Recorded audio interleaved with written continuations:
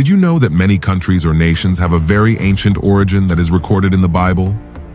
An example of this is ancient Persia, which is now known as Iran, and which has a rich biblical heritage. Characters such as Daniel, Queen Esther, Ezra, and Nehemiah are related to this culture.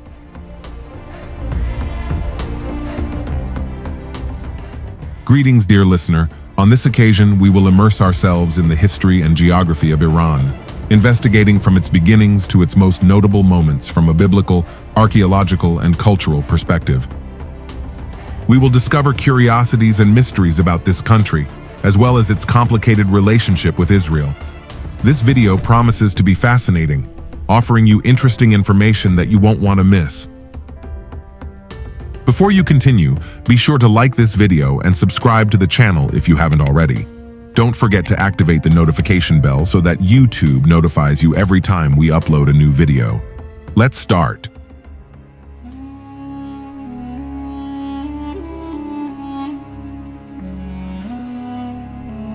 For many years, the Middle East has captured global attention. Not only is it recognized as the cradle of civilization and the place of origin of the Bible and its prophets, but it is also the epicenter of biblical prophecy due to the divine plan that unfolds in that region, especially in Jerusalem. Although there are prophecies related to other places on earth, however, the Middle East remains the focal point due to its importance in God's plan. The Middle East continues to be a focus of conflict both regionally and globally. What is the reason why the three main monotheistic religions continue to fight for this land? Despite the most notable efforts to achieve peace, why have they failed? What will be the path to peace in the Middle East and in the world in general? To understand it, it is necessary to go back to its primitive roots. They contain the foundations to understand the problems that the Bible addresses, offering us information not only about the past, but also about the future of the Middle East. Now, in the Middle East, there are the following countries. In the Arab Peninsula, there are Bahrain, Kuwait, Oman, Qatar, Saudi Arabia, the United Arab Emirates, and Yemen. Armenia, Azerbaijan, and Georgia are located in the Caucasus. There is also the Islamic Republic of Iran. In the Near East, there are Iraq, Israel, Jordan, Lebanon, Palestine, the Syrian Arab Republic, and Turkey. Under that context, let's delve into the history of the Islamic Republic of Iran, state in Southwest Asia, heir to the ancient Persian civilization, whose name changed to Iran in 1935. Its shape is that of a very irregular quadrilateral, which limits to the north with the Union of Soviet Socialist Republics through Armenia, Azerbaijan, the south of the Caspian Sea, and Turkmenistan. The western border is given by Turkey, Iraq, and the Persian Gulf. To the south is the Sea of Oman. To the east, Pakistan and Afghanistan, countries that participate in the geographical characteristics of the Iranian space. Now, Iran has its roots in the biblical story of Genesis. After the flood, only Noah's family managed to survive. Made up of his 3 sons, his 3 daughters-in-law, and his wife, making a total of 8 people along with Noah. It is from Noah's children that the earth was going to be populated again. Let's read Genesis chapter 10, verses 1 and 2. These are the generations of Noah's sons, Shem, Ham, and Japheth, to whom sons were born after the flood. The sons of Japheth: Gomer, Magog, Madai, Javan, Tubal, Meshech, and Tiras.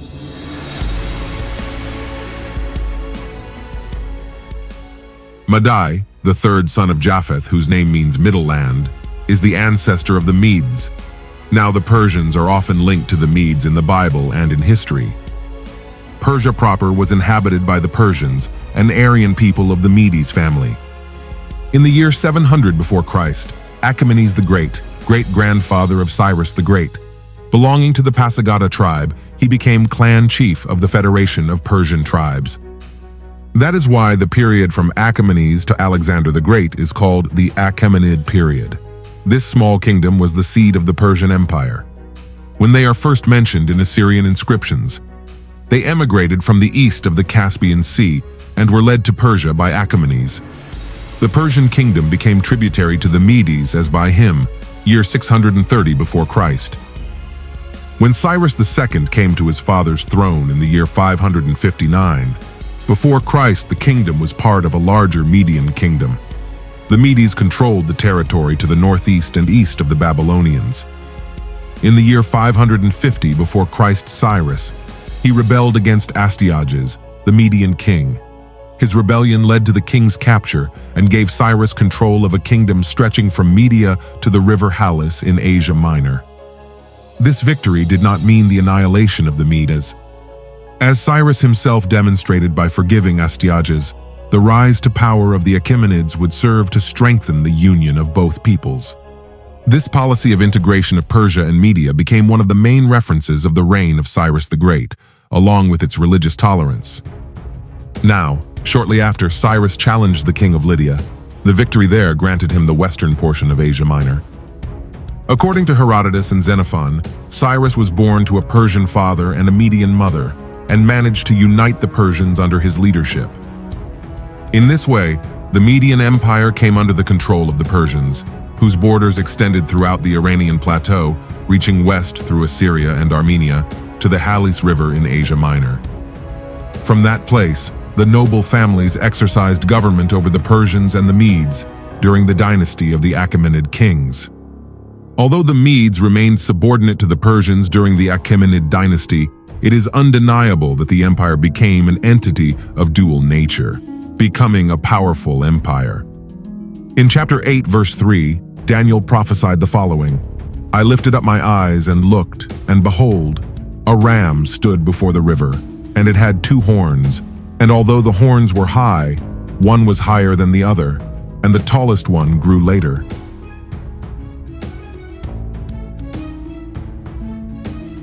The 2-horned ram symbolizes Media and Persia, both powerful, but the taller one grew later. Although Persia was the youngest kingdom, under the leadership of Cyrus, it became the dominant part. Now, his most important victory was in the year 539 before Christ, when, leading a combined force of Medes, Persians, and Elamites, Cyrus took mighty Babylon, in fulfillment of biblical prophecies, Daniel and Isaiah. Let's read the book of the prophet Isaiah, chapter 21, verse 2. "A hard vision has been shown to me. The prevaricator prevaricates, and the destroyer destroys. Come up, O Elam, lay siege, O Media. I made all his moaning cease." Before the prophet appears a harsh and terrible vision of a plundering, treacherous, violent, and destructive power. This power was Babylon. The prevaricator Elam and Media are asked to rise against her to end the anguish and misfortune they have caused. Elam and Media are the ancient names of the towns of Persia, modern-day Iran. The Elamites and the Medes joined the Persian army to defeat Babylon, the powerful dominant empire at that time whose titular king was Nabonidus. After the fall of Babylon, a long period of Semitic rule ended, being replaced by the first world power of Aryan, Japhetic descent. Additionally, the land of Judah, like Syria and Phoenicia, came under Medo-Persian rule. A very important detail must be considered. Although Daniel was taken into exile by the Babylonians, his ministry continued even after the fall of this empire and extended until the time of the Persians. His visions also projected into the future. It shows a stable government, but where Jews could still face certain risks. The Persian Empire had a great impact on the Jews and biblical history.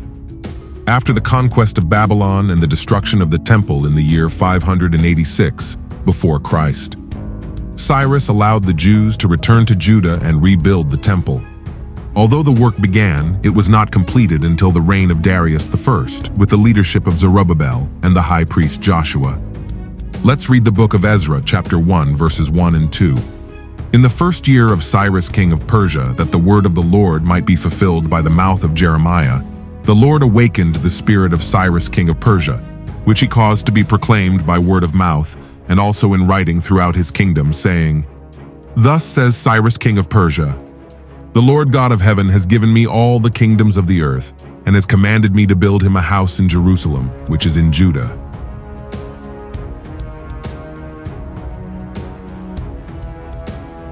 Despite local opposition, Darius supported the rebuilding of the temple, which was completed in his 6th year of reign. Ezra and Nehemiah were official representatives of the Persian government, with Ezra teaching and appointing judges, and Nehemiah possibly being the first governor of the province of Yehud or Judah. Both had official support for the reconstruction of the walls of Jerusalem. Importantly, Jews also experienced hardship during Persian rule. The story of Esther is the story of how God rescued his people during the reign of the Persian Emperor Ahasuerus, also known as Xerxes I. Haman was appointed prime minister of the Persian king Ahasuerus and became an implacable enemy of the Jews. He planned a plot to exterminate them and even had a gallows built to hang Mordecai, who refused to bow down to him. However, thanks to God's intervention using Esther, his plan was discovered and he ended up being hanged on the same gallows that he had prepared for Mordecai. Now, the Persian Empire is important for the history and development of civilization. It had significant effects on religion, law, politics, and economics. Cyrus died in the year 530 before Christ. However, the Persian Empire continued to grow. Cambyses II, son of Cyrus, conquered Egypt in the year 525 before Christ. After Cambyses, Darius first expanded the empire eastward to the Indus and also attempted to conquer or control the Greeks.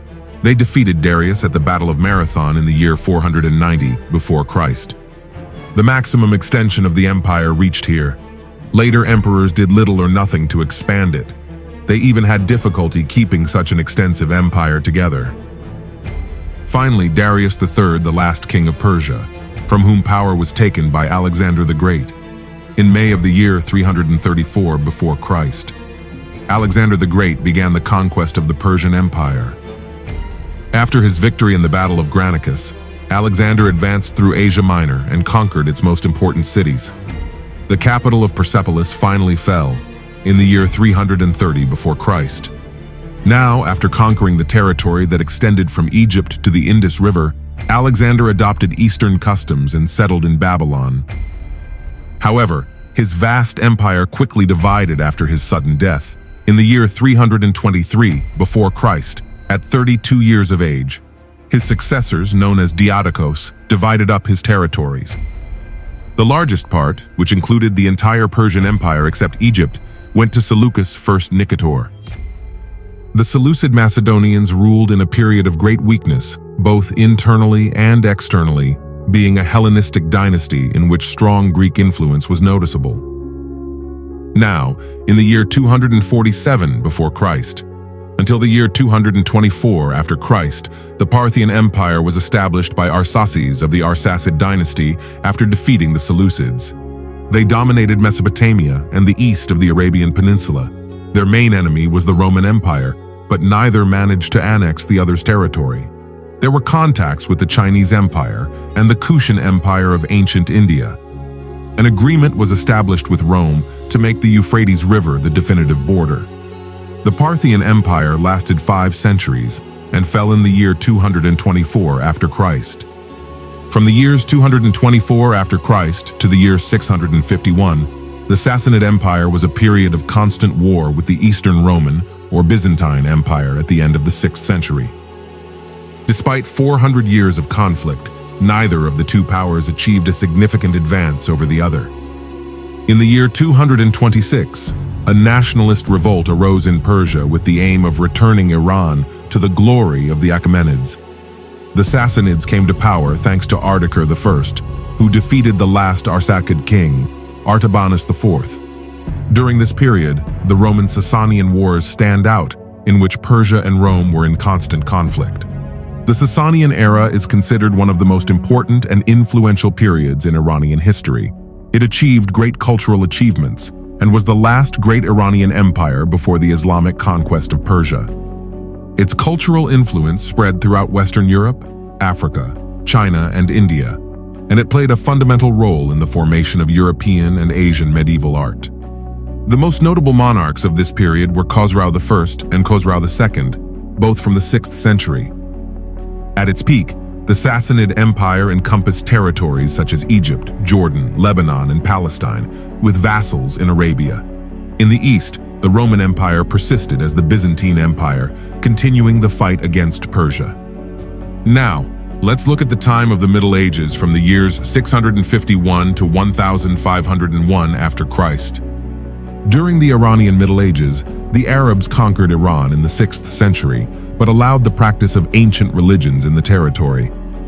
However, non-Muslims had restrictions and had to pay more taxes. Persia became a refuge for different trends within Islam that opposed the caliphs of Damascus. Maritime trade developed in southern cities such as Siraf and Hormuz. There were revolts against the caliphs of Damascus, and the Abbasids took power and moved the caliphate to Baghdad. The caliphs became increasingly dependent on their Persian and Turkish military leaders. Independent kingdoms emerged in Persia and Khorasan. Various dynasties ruled in Persia, such as the Saffarids, Samanids, Buyids, and Seljuks. Genghis Khan's Mongols conquered Persia, and the Khanate of Persia became vassals of the Great Khan of Peking. The Timurids ruled until the 16th century.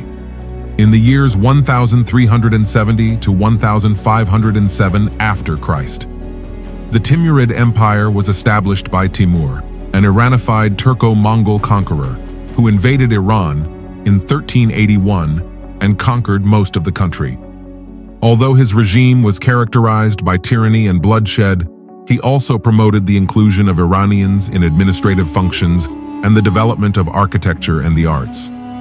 The Timurids maintained control over Iran until 1452, when they were defeated by the Kara Koyunlu. The latter were conquered by the Ak Koyunlu in 1468, who ruled until 1551 when they were defeated by the Safavids. During the Timurid era, the Sufi poet Hafez of Shiraz gained popularity, and his work was imitated by other Persian poets. The Kara Koyunlu and the Ak Koyunlu were Turkmen tribal federations that ruled parts of Iran and its surroundings, but eventually disappeared due to internal strife and conflicts with other dynasties. In the years 1736 to 1796, an Afsarid dynasty emerged and was established by Nader Shah in 1736, after overthrowing Tahmasp II. Nader Shah conquered Kandahar and then invaded India, massacring the population of Delhi and taking great loot. He also conquered Transoxiana and the southern bank of the Oxus. However, after the assassination of Nader Shah in 1747, the empire collapsed and a civil war for the throne began. Several independent states were established, including the Afghan kingdom and the Zand dynasty. Other Iranian territories were separated into khanates. In the contemporary age, in the years 1796 to 1979 after Christ, the Qajar dynasty ruled Iran from 1796 to 1925, being members of the Qajar tribe. During his rule, Iran lost territories to the Ottoman Empire and the influences of Russia and Great Britain. The Iranian economy suffered due to foreign presence and a famine in 1870 to 1871. The Iranian constitutional revolution in the late 19th and early 20th centuries established a constitutional monarchy. The discovery of oil in 1908 revived British interest in Persia, which was contested by Russia and Britain in the Great Game. During World War I, Persia was occupied by several powers, but finally in 1925, a new dynasty was established in the country. Now, in the years 1501 to 1796 after Christ, the modern age, the Safavid dynasty marked the 16th century as that of Iranian independence. Its founder, Ismail I, began his campaign in Azerbaijan in 1500 as leader of the Safaviya, a militant Imami religious order, and managed to reunify all of Iran in 1509. His family had its roots in the Sufi religious orders of the mountains of Azerbaijan, establishing their state around the sanctuary of Ardabil, near the Caspian Sea. The Safavids consolidated the preeminence of Shi'ism in Iran, highlighting the reign of Abbas the Great in the years 1586 to 1629. Iran's main rival was the Ottoman Empire, which in 1514 won an important victory at the Battle of Calderon, occupying the capital of Tabriz and controlling eastern Anatolia and northern Iraq. Conflicts over control of the Caucasus and Iraq continued until 1639, when the Treaty of Zuhab was signed, ceding most of the western territories to the Ottoman Empire. Although the Safavids were not the first Shia rulers in Iran, they played a crucial role in establishing Shi'ism as the official religion throughout the country. Ismail first brought in 12 religious leaders and granted them land and money in exchange for loyalty, allowing the Shia ulema to increase their power during the Safavid and Qajar period, exercising an independent role or in collaboration with the government. The Islamic Revolution in Iran began in January 1978, with protests against the Shah, spreading rapidly and being promoted by Khomeini from his exile in September of that year. The Shah fled Iran in January 1979, and the Ayatollah returned from Paris in February, establishing an Islamic Republic in April following a referendum. Relations with the United States became hostile after Iranian students captured American embassy staff, accusing them of espionage. As a result, the United States allowed a coup in Iraq to counter the Iranian regime. The war between Iran and Iraq broke out in 1980 and ended in 1988. Now, today, after Khomeini's death in 1989, Ali Khamenei became the head of state of Iran. The head of the government is decided through elections every 4 years, in which a reformist sector led by Mohammad Jatami and another conservative sector face each other. On July 18, 1994, in Buenos Aires, the AMEA attack took place, in which Iran was accused of being responsible for the massacre at the Jewish institution. In the 21st century, the United States took action against the two countries that geographically surround Iran: Afghanistan to the east and Iraq to the west. After the attacks of September 11, 2001, Iran collaborated with the United States in the war in Afghanistan.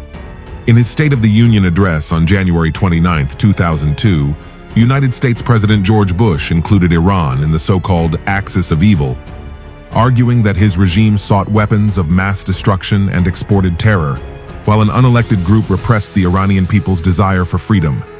Because of this, international restrictions have been imposed on the Iranian nuclear program, which has been developed against the recommendations of the International Atomic Energy Agency. Now, Iran is a staunch enemy of Israel. The Israeli government and defense forces are very concerned about the growing influence of the Shiite axis led by Tehran in key countries in the region such as Iraq, Iran, Syria, and Lebanon. Since the Islamic Revolution of 1979, Iran has become Israel's main enemy.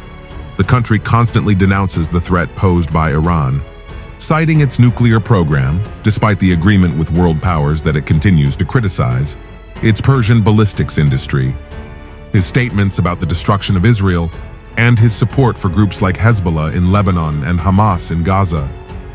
Since the fall of Shah Mohammad Reza Pahlavi, the Islamic Republic of Iran has become a declared enemy of Israel and has provided support to the Palestinian resistance to this day. During the period between 2005 and 2011, Iran was one of the main financiers and suppliers of Hamas. According to Israeli estimates, Hamas brigades have a core of several hundred members who received military training, including training in Iran and Syria, before the Syrian civil war. However, starting in 2011, Hamas distanced itself from the Syrian government, and many of its members left Syria. Since 2012, Hamas has stopped receiving support from Iran due to its support for the Muslim Brotherhood in Syria. Despite this, in a speech in 2014, the spokesman for Hamas's Qassam brigades thanked Iran for its financial and weapons aid. Following the ceasefire between Israel and Hamas in early 2014, Palestinian Islamic Jihad has seen its power increase with financial backing from Iran, and is believed to also receive support from Syria. Following the unilateral declaration by the United States recognizing Jerusalem as the capital of Israel, Iran has reiterated its support against the Jewish state. Ismail Haniyeh, deputy head of the Hamas Palestinian Resistance Movement leadership, expressed his deep gratitude for Iran's unconditional and constant support for the Palestinian people. Dear listeners, as we have observed in recent days, after Israel's defense against Hamas attacks in Gaza, Iran has once again attacked Israel. The question is, when will this end? Now let's look at the future of Iran according to biblical prophecy and the invasion of Israel by Iran. The current situation between Israel and Iran is laying the groundwork for the future battle that Ezekiel predicted more than 2,600 years ago. According to biblical prophecy, Iran will be part of a surprise attack in the Gog and Magog invasion. We are going to read chapter 38 of the book of the prophet Ezekiel, verses 1 through 6. The word of the Lord came to me, saying, Son of man, set your face against Gog in the land of Magog, the sovereign prince of Meshech and Tubal, and prophesy against him, and say, Thus says the Lord God. Behold, I am against you, O Gog, sovereign prince of Meshech and Tubal, and I will break you, and put hooks in your jaws. And I will bring out you and all your army, horses and horsemen, fully equipped, a great multitude with bucklers and shields, all of them having swords. Persia, Cush, and Put with them, all of them with shield and helmet, Gomer and all his troops, the house of Togarmah of the northern borders and all his troops, many towns with you.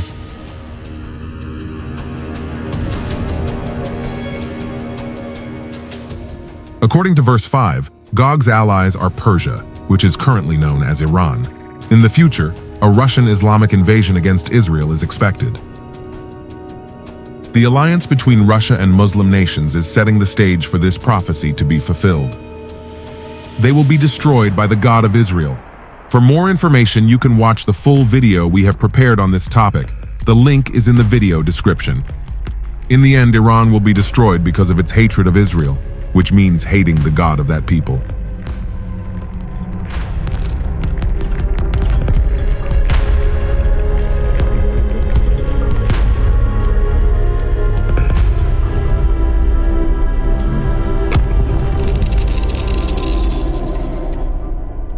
This concludes this video, and we'll see you in the next one. Blessings.